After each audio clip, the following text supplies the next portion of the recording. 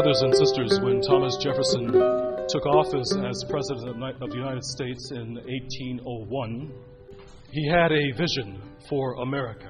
His vision was America was to be an empire of liberty. That empire of liberty was to be a commonwealth of farmers who took responsibility for their lives. There was to be a limited and decentralized federal government.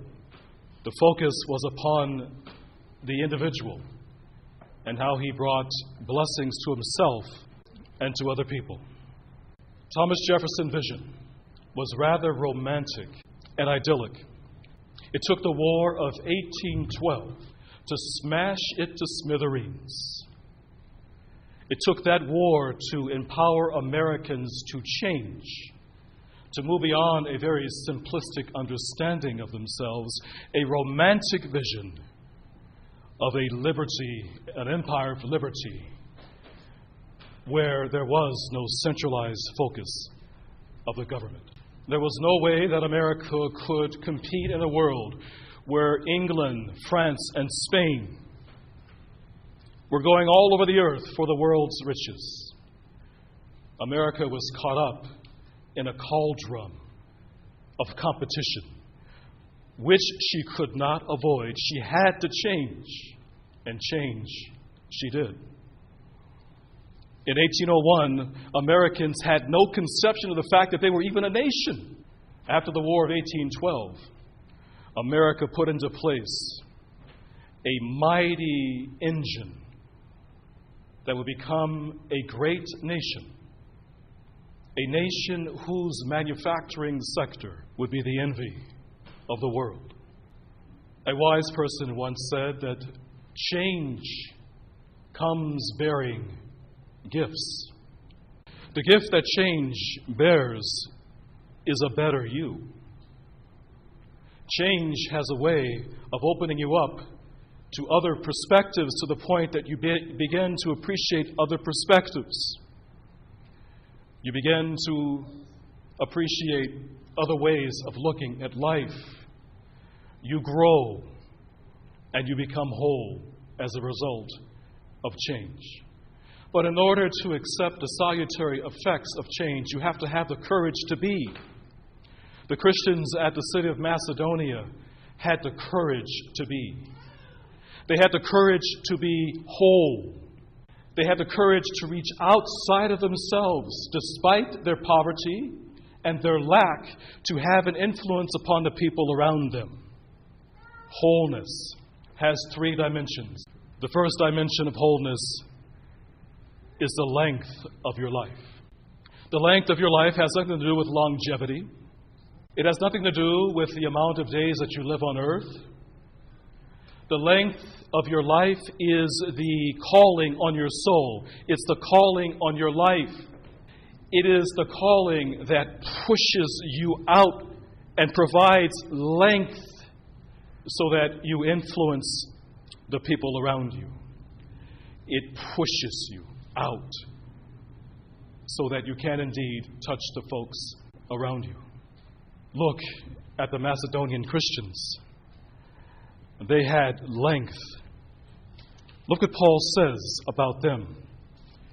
He says, "For in a severe test of affliction, their abundance of joy and their extreme poverty have overflowed in a wealth of generosity on their part." Well, how did that happen? That they had extreme poverty, and yet from that extreme poverty came joy that created an abundance that blessed them and the people around them. Yes, indeed, that was the push on their soul, the push on their heart. That was the length of their heart, meaning that they found something deep within themselves. They found Christ Jesus inside of them. They did not define themselves by their poverty, did not define themselves by their lack.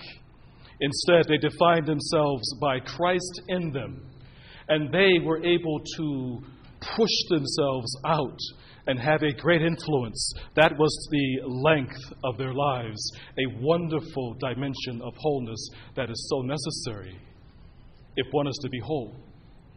What is the length of your life? What is being pushed out of your soul? Do you push out anxiety that touches people around you? Do you push out bitterness and guilt so that that affects the people around you? What do you push out of your soul? What's the calling upon your soul? What's the calling upon your life? And how far does it take you in influencing the people around you? Jesus says, "Judge not, and you will not be judged." The measure with which you judge and measure life, that's the measure with which you shall be judged and you shall be measured. Meaning that if you are pushing out judgment, pushing out bitterness, then you diminish the length of your life, the capacity of your life, the capacity for wholeness. What's the calling on your life? And what does that calling push outside of your soul?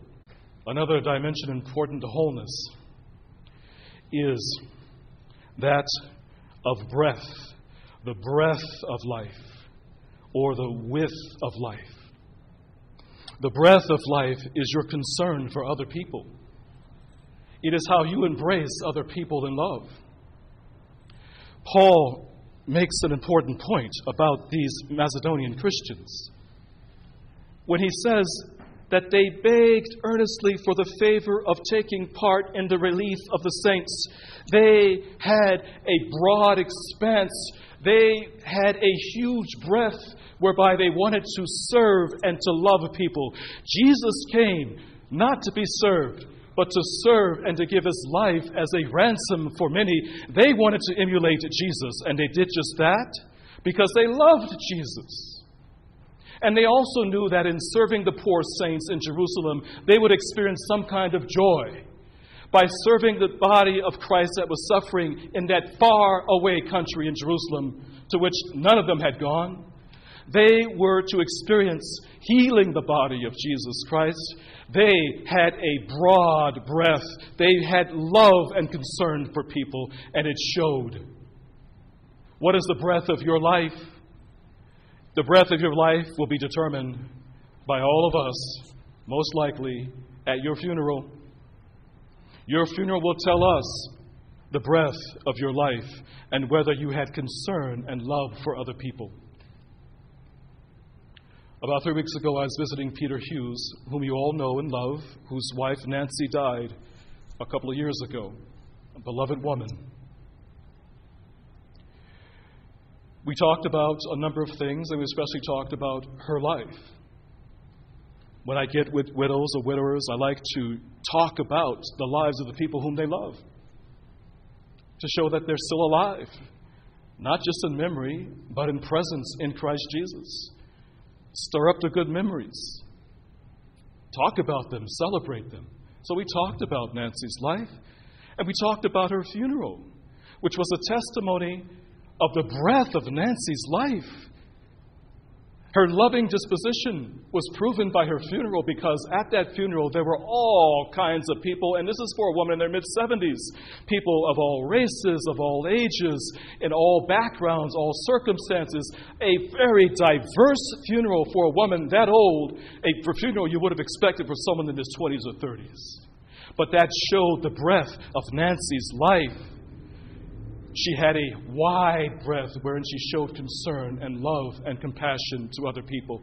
If you are unhappy, my dear brothers and sisters, then go make somebody else happy. And in doing that, you will indeed be made happy, because you will indeed broaden your breadth. You will show love and concern.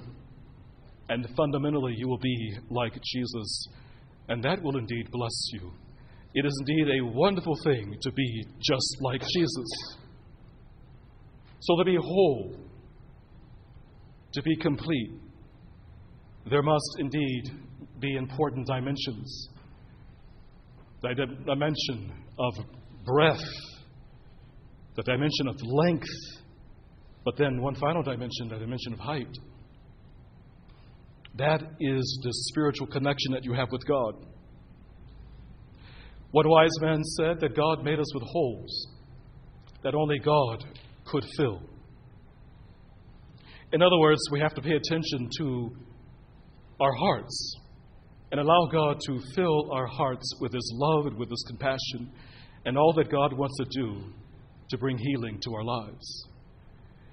The Macedonian Christians also had this dimension in their lives. Paul says they first gave themselves to the Lord. In other words, before they did anything of significance, they would pray. And their prayer was an invitation of God into their lives. Their prayer proved that they lived, they moved, and they had their being in God. And they trusted God. And so any significant decision was preceded by prayer. Prayer is our vital connection to God. Prayer is indeed sometimes the way to determine whether you're close to your Lord in word and sacrament.